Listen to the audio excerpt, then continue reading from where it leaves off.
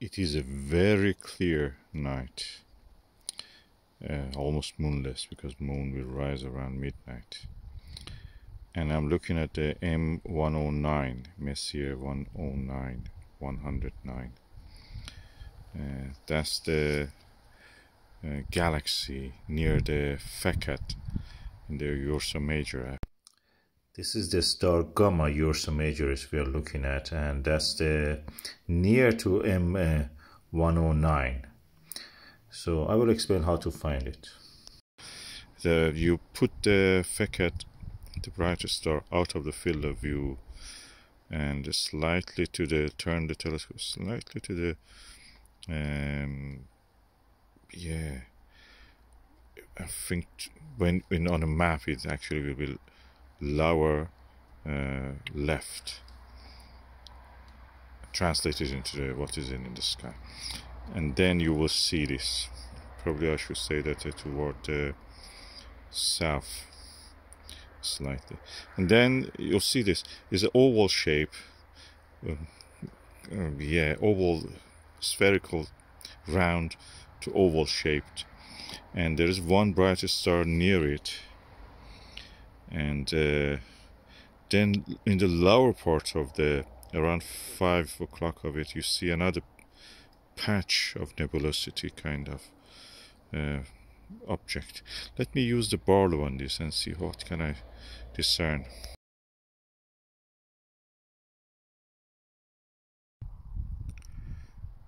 Okay, I'm now using the 2x Barlow, 2 times Barlow. It's a Moonfish Barlow, very good quality. Very cheap actually. Yes, I'm using it with the Maxvision 24mm 82 degrees eyepiece, and what I can see is that the Galaxy M109, which is near the Gamma Ursa Major, that's Phecda, the name of it, is quite visible, easy to see.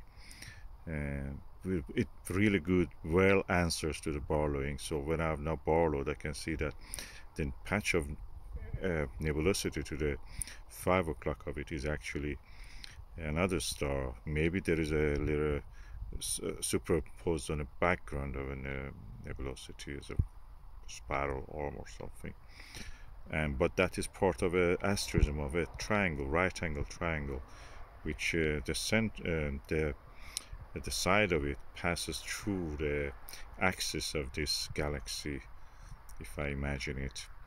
And that other star that I mentioned is around 1 o'clock or 2 o'clock of the galaxy, is a brighter one, but the two other are now visible when I use the Barlow. It shows clear view. I can see barely some structure in that galaxy also. It's oval. It's kind of like a spiral oval.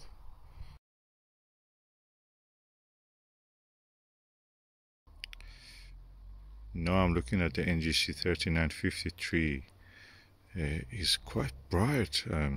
It's easier actually to see than the Messier 109, in my opinion, in my view. Unless I'm looking at something really different than that. It's quite bright. I can see a very bright core and a large halo with a spiral. I can see that. Halo is almost like a smaller version of the M81, a little bit more also rounder than that. Beautiful, quite beautiful actually.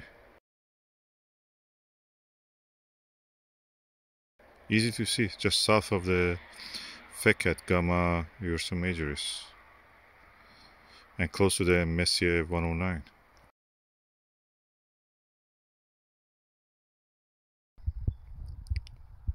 Now I'm using Televue Ethos 21mm, and the field of view, I've removed the Barlow, and the field of view is full of galaxies and tiny stars, as if I'm looking through the Milky Way, and so many galaxies also visible, more than what my eye and mind can actually perceive all of that.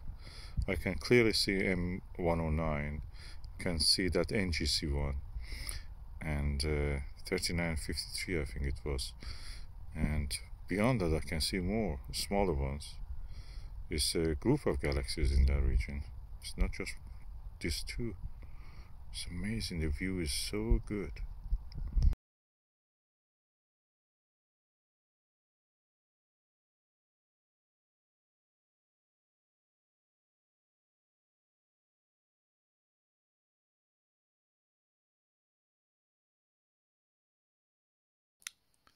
Okay, I'm now in and I'm looking at the Interstellarium Deep Sky Guide, and that's a desk edition by Ronald Stoyan and Ove Clown.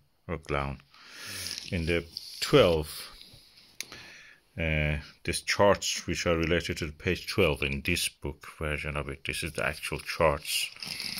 So 12 is this Ursa Major, and we were looking for galaxy groups of the M109. So NGC 3953 around it is right. There is another galaxy, NGC 3917. So this is the photograph of the Messier 109 or M109, and this is the related drawing of this galaxy. However, I look for the NGC 3953, which is this one, NGC 3953. There is no photograph of it here.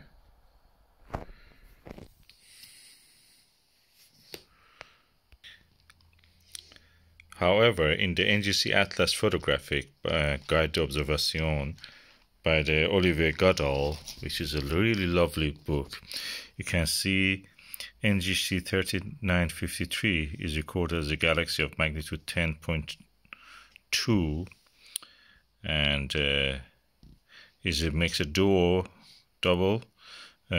galaxy with the 3917. And this is the chart again. I'm showing you the chart, NGC 3953 and M109, and makes a duo with the 3917, NGC 3917. And we can see NGC 3953 here in this book. So having one source is not good. You have to have multiple sources.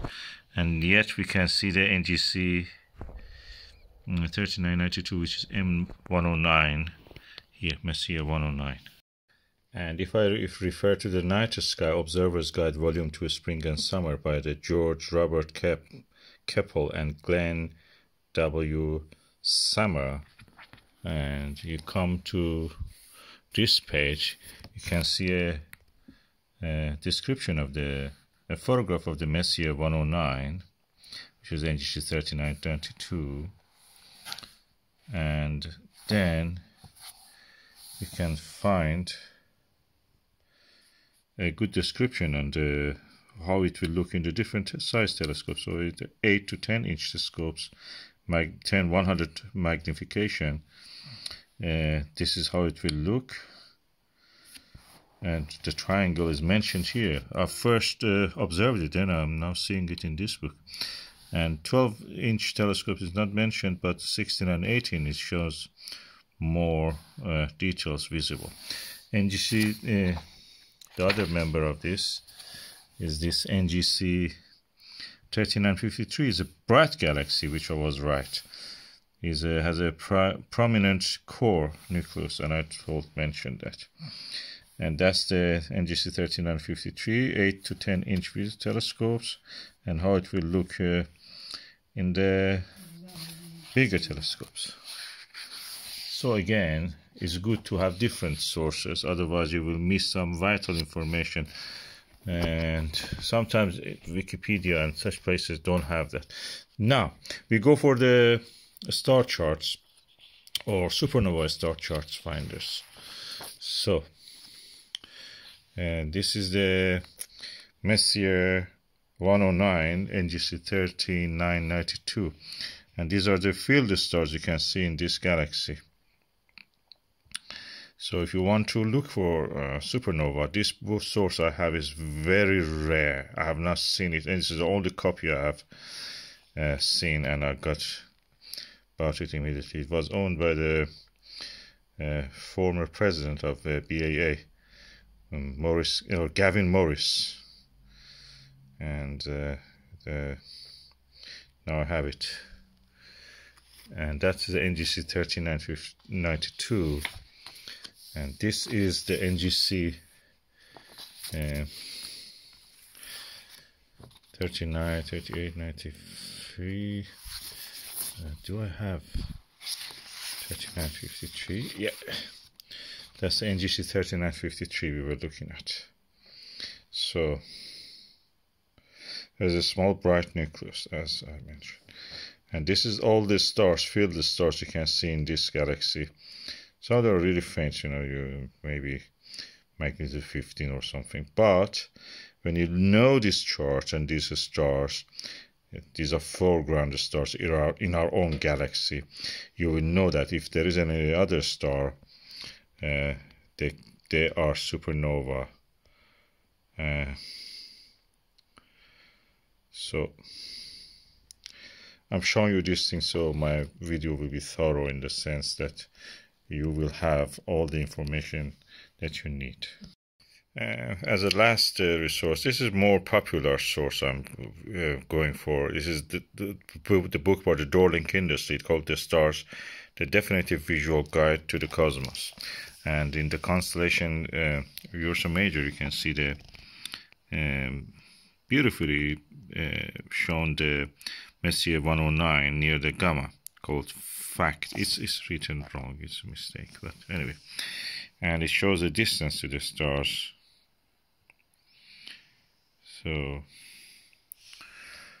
and there are information, nice information. What I want to say is that practically you need multiple sources of information. You cannot rely only on one source or on the internet or whatever you see in forums. You have to have multiple sources.